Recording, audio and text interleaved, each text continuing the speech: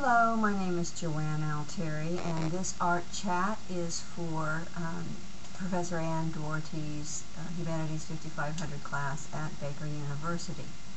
I chose as my focus today Pierre Bonnard.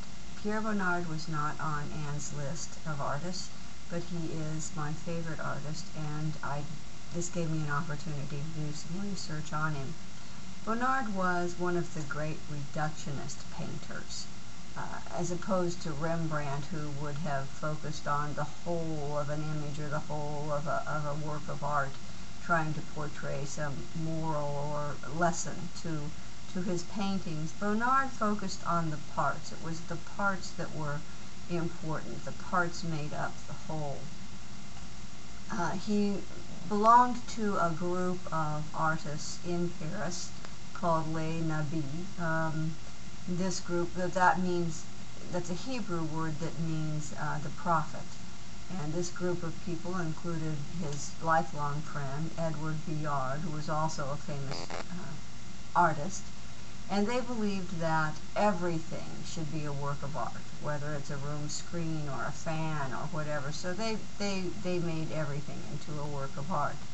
The group wanted to create art with symbolic and spiritual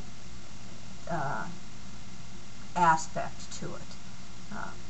Bonnard never worked outside of his studio. He wouldn't go outside and set up his easel. He would go and do drawings, and he would take copious, detailed notes, and then he would come back, and as he said in his own words, he would dream about the painting.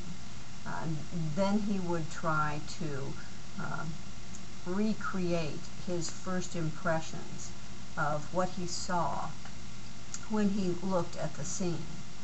He didn't like to paint in the confines of a frame, so he would tack a canvas up on a wall and paint as if there were no borders to what he was to his canvas.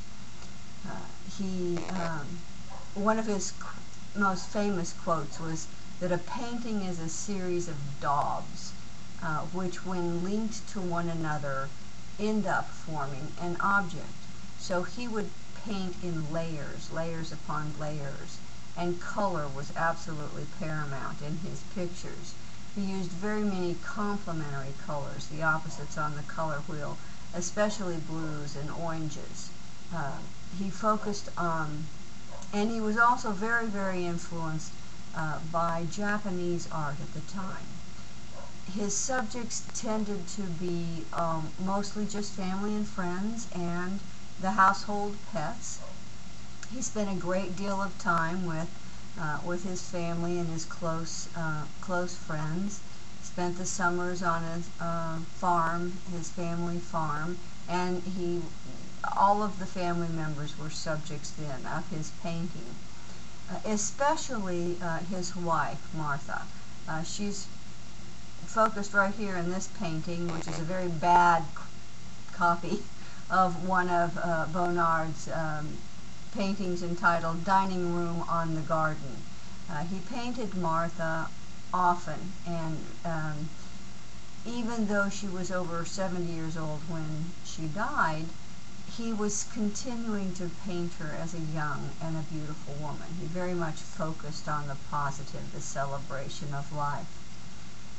He also painted self-portraits, landscapes, still lifes, and he also worked in other mediums as well as oil.